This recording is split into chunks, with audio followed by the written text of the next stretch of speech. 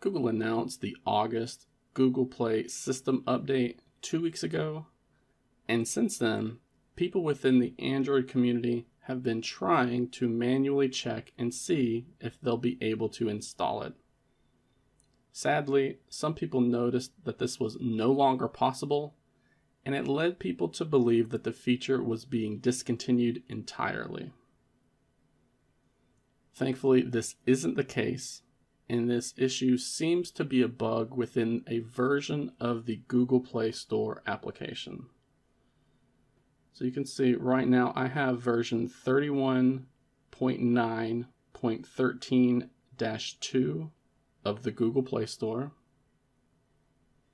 And it was recently discovered that if we manually updated the application to a newer version, specifically version 31.9.20 or 32.0.20 or newer, then the feature was back and that we are now able to install the latest version of the Google Play system update.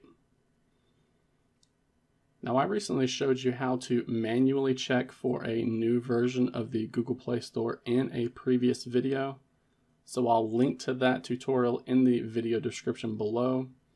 But using this option to update the Google Play Store may not be working for everyone.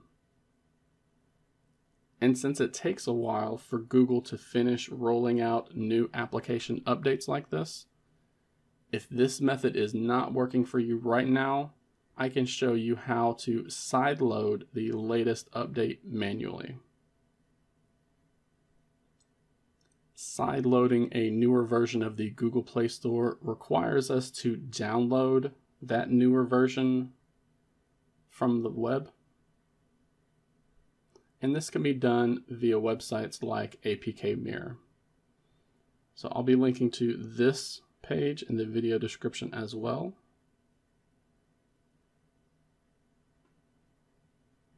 And once downloaded, the application needs to be installed with a special application because it is a split APK. And as you can see, it is bundled with many other versions of the app. So we're going to be using the split APK installer application, which I'll be linking to in the video description as well, to manually update the Google Play Store application. So once we open up the split APK installer, we're going to tap the Install APK.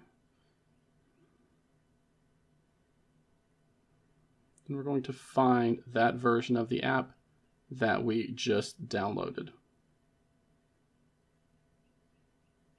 Once selected, tap the blue select button down there at the bottom. And now we have the ability to customize the installation, but we're going to leave all of this set to default and simply tap the install button.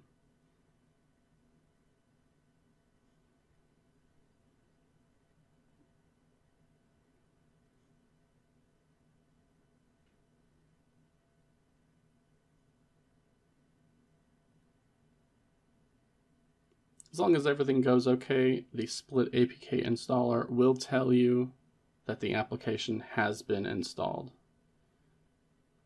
And just like before, we can go in and check this version to make sure that we are on the version that we actually wanted to install, which in this case was 32.0.20.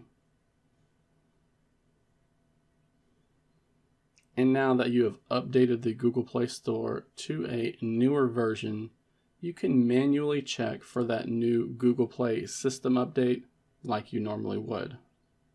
If you're not familiar with how to manually do that, I've made a dedicated video for this as well, which naturally I'll be linking down in the video description below.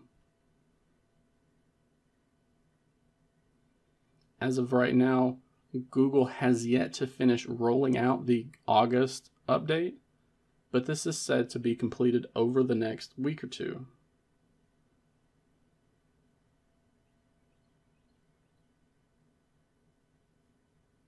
So if the update is available for your device, you're going to see a restart prompt like you just saw from me.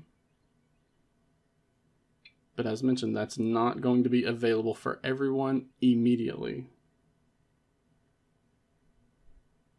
Once the update has been made available for your device, you're going to be able to update it just like I did here, all thanks to the fixed version of the Google Play Store application.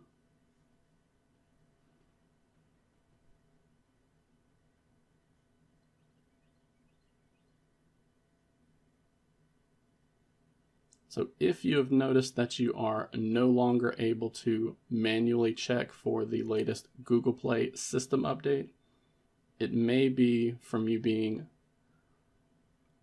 on a bugged version of the Google Play Store application, and hopefully this video helps you to resolve that bug.